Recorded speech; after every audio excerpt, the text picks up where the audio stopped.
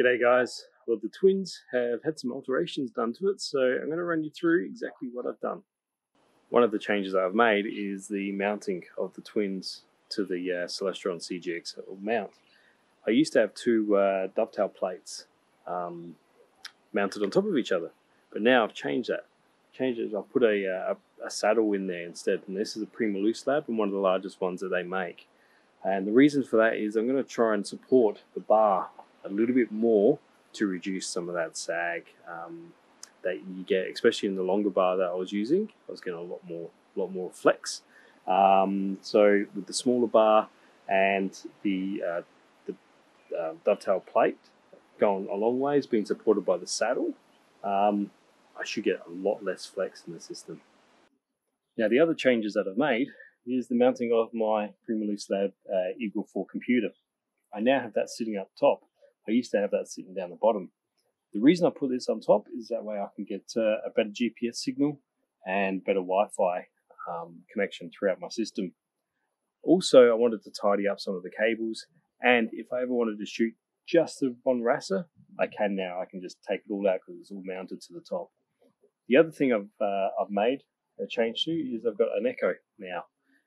So the echo is just going to be purely controlling the whole dew system and temperature setting side of things.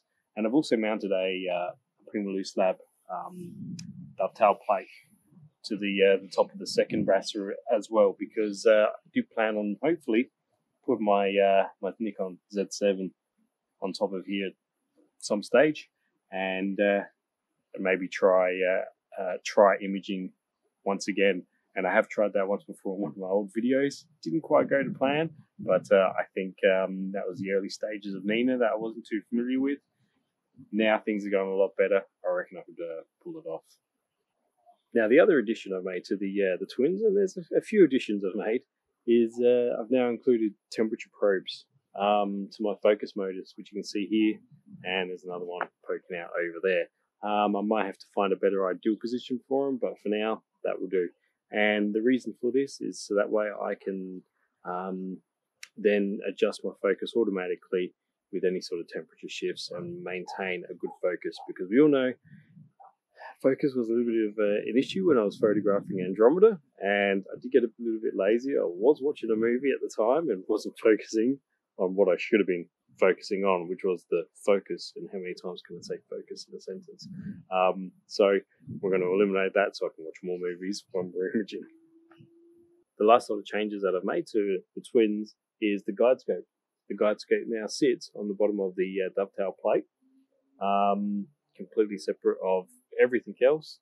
And I've also altered my dew shields, and also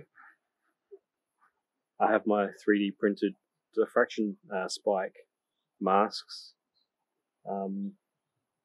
cable holder masks, whatever you want to call them.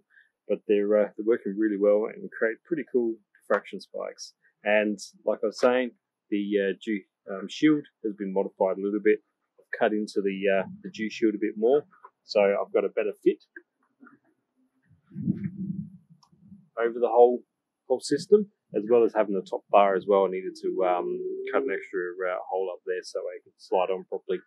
And the other reason I've also made these alterations, and the reason it sits back a lot further now, is because the RASAs are a 400mm focal length scope, meaning that the cone of light coming into them is quite wide.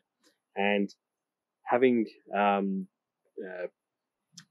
dew shields, I forgot the name of them, the dew shields extending further out means that you're going to create a vignette around your sensor and imaging optical path. So by having them a little bit shorter and push back a little bit further, I'm trying not to block off that vignette that can be created, because these dew shields are basically made for your Schmidt-Cassegrain 8-inch telescopes, or whatever size telescope, 11-inch, and they've got a really long focal length, so the cone of light coming into those telescopes aren't as large as what there is with the RASA. So pushing the dew shield back a little bit further is just going to help with that vignette just a little bit more.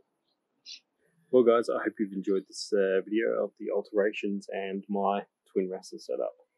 Hopefully with all these alterations I've made, we're going to improve the quality of the images that I capture, as well as the pack down and setup of the system should be a little bit quicker too. Alright, well don't forget to give me a big thumbs up if you've enjoyed this video, comment if you've got any questions, and if you're new to this channel and this is the first video you've seen and you like it, please subscribe or check out some of my other videos. Alright guys, that's it for me, so until next time, take it easy. See yous.